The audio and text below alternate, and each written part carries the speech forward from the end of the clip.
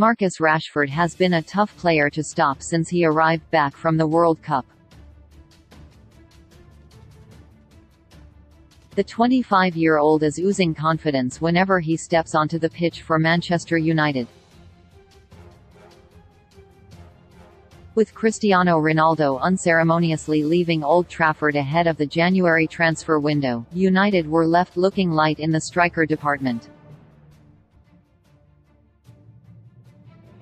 Even though Rashford has been performing at an elite level, United were looking for options in the transfer window and ended up bringing in Wout Weghorst on loan from Burnley.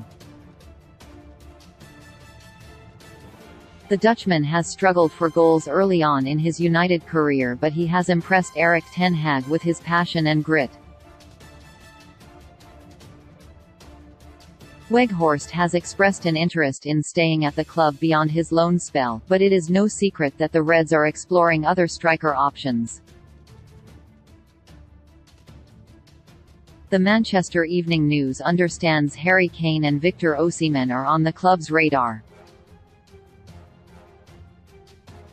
However, both players are going to cost United a lot of money. The Reds did not have a blockbuster winter window like Chelsea, as they only managed to fill gaps left by the injury to Christian Eriksen and the departures of Cristiano Ronaldo and Martin Dubravka. Despite that, the club has managed to continue their impressive run and could even challenge Manchester City and Arsenal in the Premier League title race. However, United will have to offer some sense of encouragement to Ten Hag ahead of the summer. He has done a sensational job in his first year in England and deserves to be backed by the board.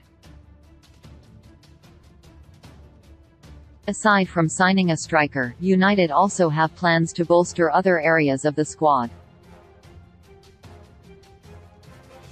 But the hefty price of players in the market may result in them failing to sign all their targets in one window.